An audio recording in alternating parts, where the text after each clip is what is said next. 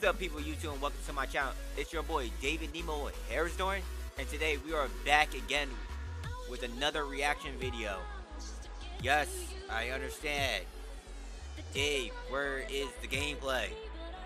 But it's gaming related, so we're gonna keep going. And today I am reacting to the 20 overhyped games that flopped. So let's see where they at stands. There's a lot of overhyped games out there that end up flopping, so I'm curious to see what games were overhyped and what games that they say it flop, but I'm gonna say it probably did flop. That's my opinion. Anyway, let's get into the video.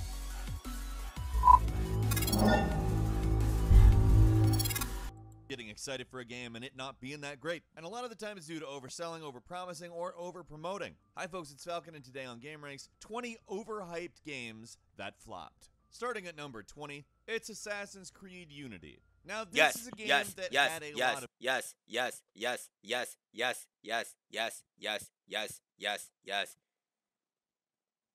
Heck yes. If you ever played Unity, that game was god awful. The worst Assassin's Creed they ever made. 100%. The mechanics on it was stupid. The storyline was sketchy. I'm gonna let this guy say it. The potential. It took place during the French Revolution. It was marketed to the point of parody, pretty much. Where at Comic-Con they had a big parkour display set up with Assassin's Creed Unity logos all over it. Oh, the assassins! Look at them go! It was high-level 2014 marketing. And wow, the game was broken. It was just flat out broken. At launch, it had so many game-breaking bugs, it was hilarious. The game did sell well, but it created such a bad stir that they A, had to give away their first DLC for free, B, gave a free download of Black Flag, The Crew, Far Cry 4, Just Dance, Rayman Legends, or Watch Dogs to everybody who bought season passes, and still nobody was happy. Moving on to number 19, Duke Nukem Forever is a game that was in development, well, Still, forever. never played it. It began development in 1997 and was finally released in 2011.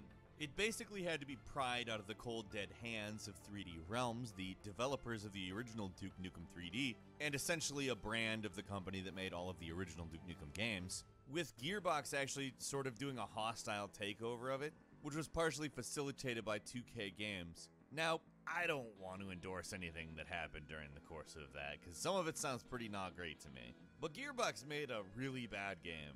To be completely fair, it was basically finishing a game that had been in development hell for God knows how long, whose developer had gradually imploded over the course of about a decade. But wow, it is not good. And if you remember all of the turmoil surrounding this game, there was always sort of an air of mystique. However, it is just absolutely dashed when you play the game. It sold itself as a big, blockbuster, dumb shooter, basically, and wasn't even that. It was just like a hodgepodge of nonsense that didn't look very good. Number 18 is Sonic the Hedgehog 2006. After Sonic Heroes came out, Sega decided they were going to go into this mode where we're gonna do something different. And, well, they probably shouldn't have done that. Wait, was that after? Wait, hold up. I'm trying to remember correctly. Was this before or after they made the, Shadow game? Which also sucked. Because I know Shadow came out on a PlayStation 2. I played the demo for that for literally 2 minutes. Hated it. And I think I threw that demo disc out. Yeah, for all you kids that's out there right now, back in the early 2000s, especially I know PlayStation did it. I didn't know if Xbox did this, but they used to have a disc. Now this disc came with a whole bunch of different demos on it, as well as different trailers for the upcoming games and stuff. That you used to put it into your PlayStation and pick whatever demo you want to play, and it had a timer on it. Now once you reach to that timer and you haven't reached like a certain part of the demo yet, they cut the game off. Now if you would have reached to a certain stage of the demo before the timer is up, and mind you, they don't even tell you how long the timer is, so you could be playing it thinking that you're getting to that part of the stage, and you don't even get to it, and the timer just cuts the game off. But anyway, you get to that part of the stage before the timer goes off. They'll keep letting you play like an extra few minutes, see how farther you get into the demo, and then they'll cut it off.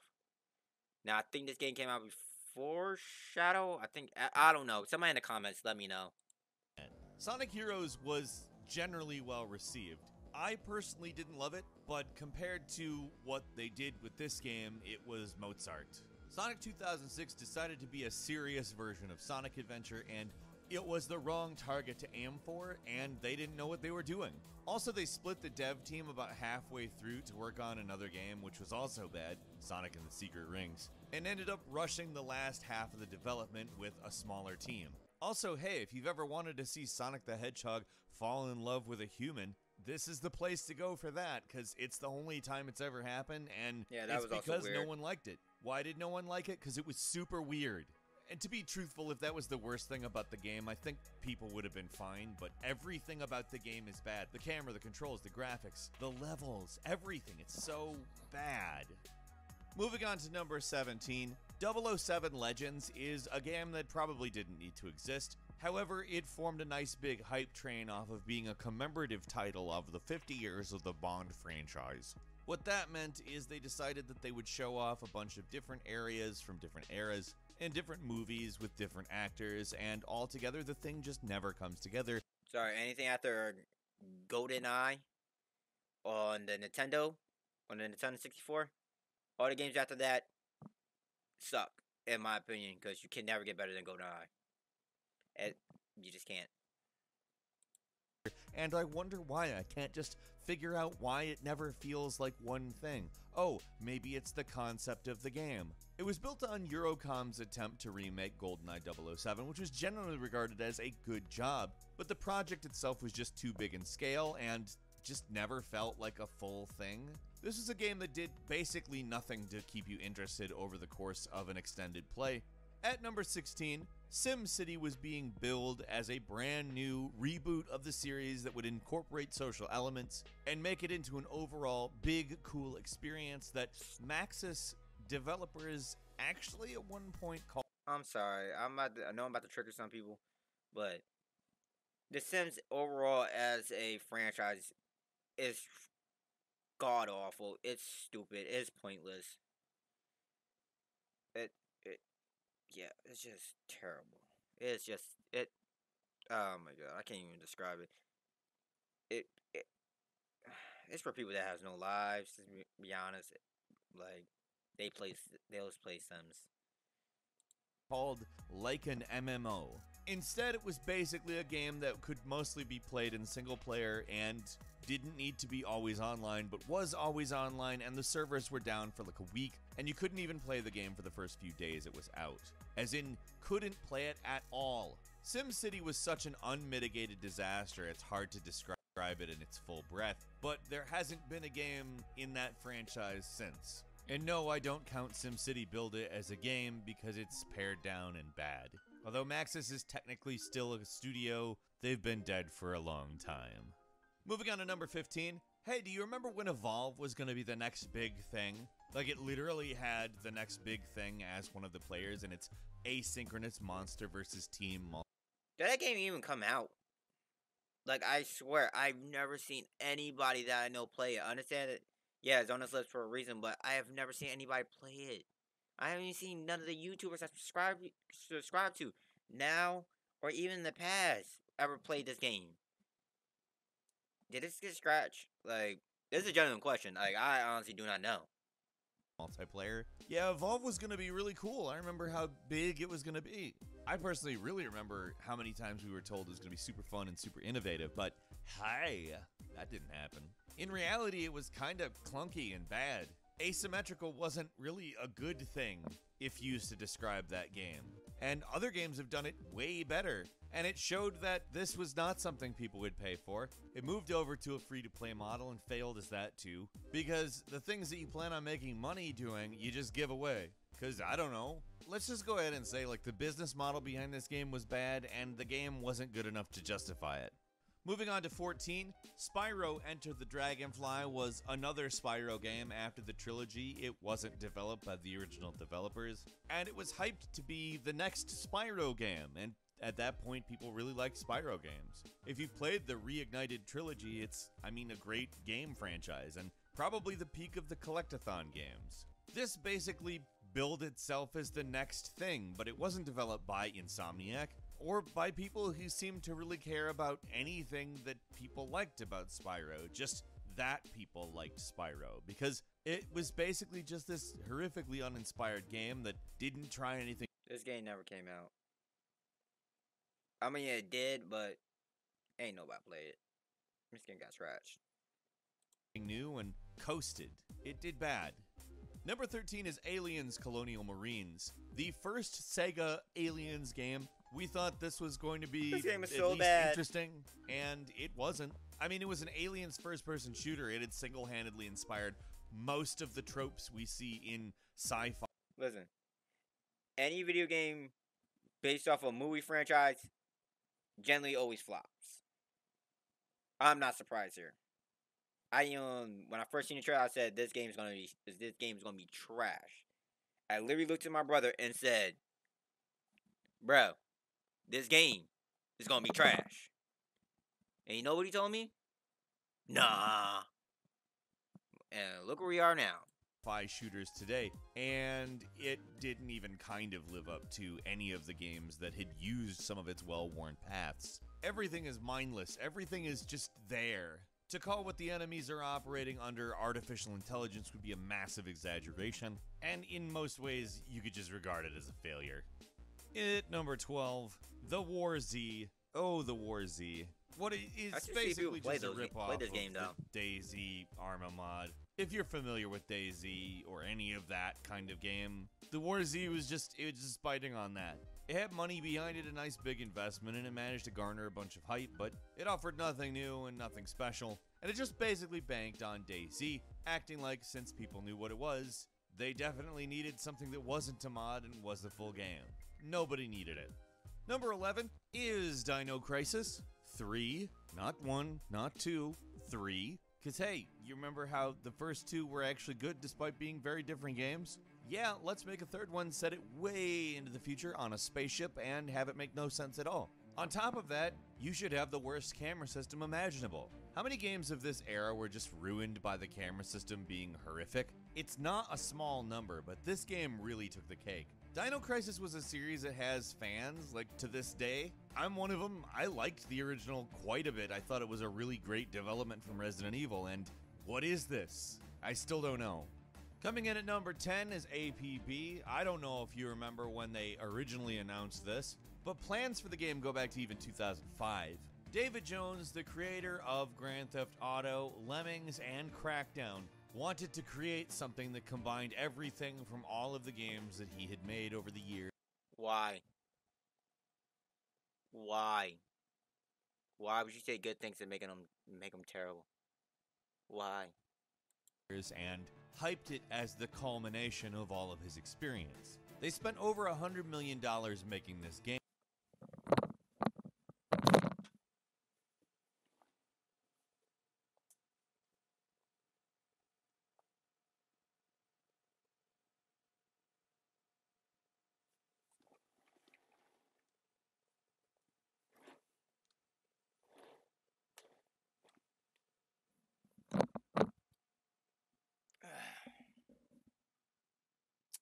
Halfway through the video.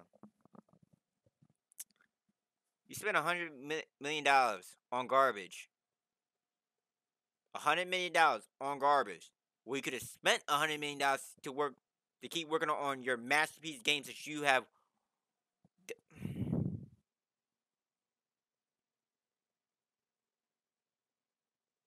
And this is the guy that created GTA.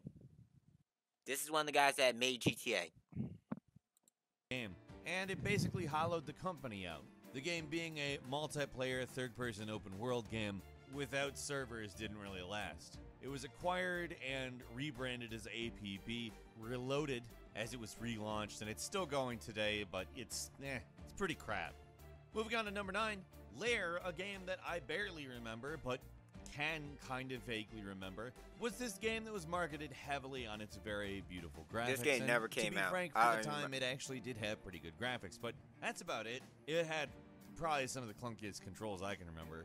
And for a game that uses 6-axis to do air battles, that's not what you want to hear. In fact, you really just don't want to hear a game uses the 6-axis to do air battles. Yeah, dragon games are really cool, but almost none of them have really worked out. And even the best ones, the original Panzer Dragoon games, are like cult success at best. It's a shame because, I mean, they're awesome. But it's this kind of game that I think is probably the reason why. No one wants to try these types of games. Stuff like Lair just makes it look bad. Number 8 is Overkill's The Walking Dead. Hey, remember how big that was going to be? Remember how cool it looked? Like, kind of like a Left 4 Dead that was set in The Walking Dead's universe? It wasn't even actually a bad game, it just wasn't incredible. But frankly, the problem was that it was a franchise that basically lent itself to this kind of game in a way that should have made it easy to make a good game, and it kind of just disappeared. It also had a number of technical problems, and that never helps. And to be frank, even though the gunplay is good, I think that's for almost every zombie game, guys. They're all trying to be like the same, but not the same at the same time. Does that make sense? Hope it does. It was also pretty repetitive. It's just a bit too much like Payday. Like, as in, it doesn't feel like a different game. It just feels like different graphics. And moving on to number 7. Hey, remember when Haze was going to be a Halo killer? Yeah, like, so many people called it that. Like, oh, this Haze is going to be big. That game is so bad. That game is so bad. It made Halo look even better, even though Halo at this time period was trying to get worse and worse. Was trying to get worse and worse. Kill Halo. People aren't going to want to play Halo anymore after Haze comes out. But not only did it have a bad plot, it had a very short plot and a lot of glitches. And really, like, if it had worked properly, wasn't special in any way. It was pretty generic. Like, the guy had a cool suit that was broken over his eyeball, but that was it. The cover of the game was the most unique part of it. I mean, you might criticize that it was short, but I would almost say it's a relief that it wasn't a long game. Although I'm going to go ahead and say, like, I'm only going by what other people said. I didn't finish this game. It was bad. Number 6. And now we're getting into the dark meat. Watch Dogs. Watch Dogs was originally presented as this amazing, impossible to understand how it looked so good game, and it was downgraded so significantly by the time it came out. And on top of being downgraded, the main character was really whiny, annoying, and never stopped talking about, frankly, stuff I don't care about. Just a typical doofy, brooding protagonist, except for he wore a duster and hacked. Well, and also that the mechanics for the game was Watch Dogs 2 was so much better than Watch Dogs 1. Going on. And a lot of it was just because they figured out how to present the idea of Watch Dogs better, and they actually delivered graphics that they promised. Number 5 is Mighty Number 9, and wow, I remember when they announced this game on Kickstarter, I was like, I'm so there. What is that? Never heard of this game. Never heard of this game. Not one time have I ever heard of this game. Mighty Number 9. Never heard of you. Ready to play more Mega Man. Capcom has not handled Mega Man well. And you guys, you original team members, you absolutely positively couldn't you? Here, have my money. Skip ahead several years and watch my Before You Buy on Mighty Number 9. One word, ick. It's not good. It sucks. It's so uninspired, it could easily be a bad fan game made by teenagers. And that certainly doesn't account for the good fan games made by teenagers. Mighty Number 9 does so little of what it originally looked like it was going to do, and you could call it a downgrade, but I don't even know if they ever actually intended to make the game look like they originally showed us. And it's slow and clunky and bad, and the new Mega Man game is so much better than Mighty Number 9, it just destroys it. Number 4, Fallout 76. Now, here's a game that managed to get... I've never played not even a single millisecond of any type of Fallout game. I never understood the concept. I thought it was always... It looked... To me, the gameplay just looks stupid. All the Fallouts just look stupid. So... Yeah. I never got the hype for Fallout. Like, it was a stupid concept, and it was done and played out by just about everybody in the industry.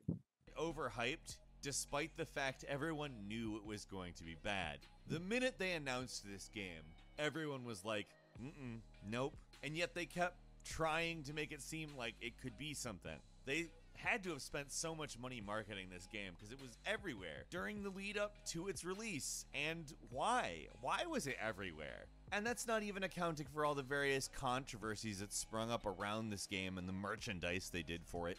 Why does it exist? Why does Fallout 76 exist? It should stop. Coming in at number 3, the Star Wars Battlefront games. The recent ones. Now, I love the original Battlefront games, and to some extent, Battlefront is a waste of money. I really hope, even though I haven't played the Star Wars Squadrons yet, OG Battlefront, like, you go to different worlds. There's actually a storyline and actual missions and game. It's like, basically what I'm trying to say is, the old school Star Wars Battlefront had the most content that a person who is a true Star Wars fan could possibly ask for. The new ones are just bleh. Like the new ones, but it's despite so many things. The first of the 2 new ones was hyped as a return to one of the best franchises of all time, only to be a content-bare nothing game that had good mechanics but didn't really seem to be the same game as its predecessors. Still, it was forgivable, and over time they actually did make it into a pretty damn respectable game that I've wasted a lot of time on. Then the second one.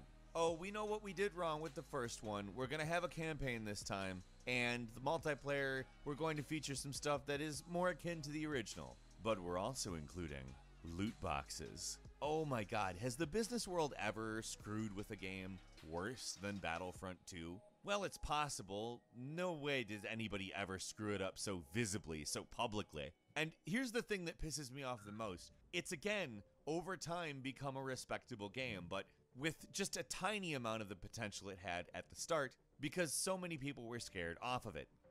Number 2 is Anthem. What do I even need to say? Anthem exists. Have you played Anthem? I've played Anthem, and I hate it. It's terrible. It's one of the worst games to have come out to be labeled in the way that it was. New type of game that built on all the experience that BioWare had accrued over its time in making games. Instead, it's just this stale shell of a nothing piece of crap that frankly no one owes any of their time, much less money, to. I don't even like talking about this game, I hate it so much. And it's partly due to the fact that it squandered time and potential away from BioWare and has set them on a path where if they don't deliver something dynamite, they're probably going to go the same way as any other EA studio they scooped up and screwed up and closed. I hate Anthem. And finally, at number 1, oh, we're not done talking about BioWare. See, Anthem wouldn't be the danger that it is to one of my favorite developers through the years if it weren't for Mass Effect Andromeda, which cleared the way for a company-threatening, miserable fate. After the game, what was it before Andromeda? Mass Effect 3. Yes, Mass Effect 3 on the PlayStation 3. After they made that, I was perfect. They didn't really make another. They didn't even need to make another Mass Effect, but they came out with this monstrosity, and they made it. I believe they also made an Xbox exclusive, which made it even worse. Like, failure by being itself a miserable failure. Between the facial animation, the remarkably low-stakes story, the forgettable characters, the fact that you're kind of, I don't know, just encroaching on a bunch of people and taking stuff from them, it feels awkward, and it doesn't feel to be in the spirit of the Mass Effect series. It wasn't fun, and it kind of felt weird to do anything in it. Like you're exploiting some species that, if it were any other Mass Effect game, you'd be learning everything about and building some sort of camaraderie with them. Those days are gone. Andromeda pretty much just ate it right off. And yeah, they made the faces better and the animation a little better, but who cares? It was bad. And as a quick bonus, hey, so No Man's Sky, remember all that? That was quite the explosion, so to speak. No Man's Sky was looked at as like a life-changing game, and it turned out to be pretty standard. Yeah, but No Man's Sky ended up winning award at the esports. This was it the IGN Award Gaming Award ceremony. Yeah, because I would say this: No Man's Sky, for when they first came out, which They promised a lot, didn't deliver on it, but then worked hard and actually listened to their fan base. And they did make a lot of good. They did make a lot of good improvements. Haven't played the game yet, but I'm just going off of what I heard. But we had to put it in bonus because it technically didn't flop, and also they've really made it into a respectable game in the ensuing years, and it's actually pretty great now. So, I just hurt my brain a little bit just looking at those games. But anyway, I really hope you guys enjoyed this video. Please drop in the comments what video games you think they should have been on this list, or how you feel about this type of content. I understand it's another reaction video, but like I said in the last one, it's still gaming related, so I'm still trying to stay in that realm. I'm trying to just keep putting out a little bit gameplay here, a little bit of reaction there, a little bit between the live stream here. But you know, I'm just playing around, experiment with some stuff still. Well, comment down below. You want to keep seeing content like this, or you just want me to stick to the gameplays as well as any type of lives or whatever. And don't forget to like this video. Let's try to get to how about this? If we get this video to at least 25 likes, in the next video, before I start, I will do the cinnamon challenge and take a shot of hot sauce. And also hit that subscribe button, destroy that bell notification icon so you get notified every time I upload a video, and become a member of the NEMETEAM today. And also just keep blowing up them comments. I know I probably triggered some people when I say this. And if you're an Xbox fan, let me know what your favorite Xbox game is. And if you're a diehard PlayStation fan like me, let me know what your favorite PlayStation game is. But anyway, it's been real, people. YouTube, it's your boy, Gabe and Nemo. Everyone, sign out to next time. Peace. We'll go through the wastelands, through the highways, till my shadow turns to sun rays. And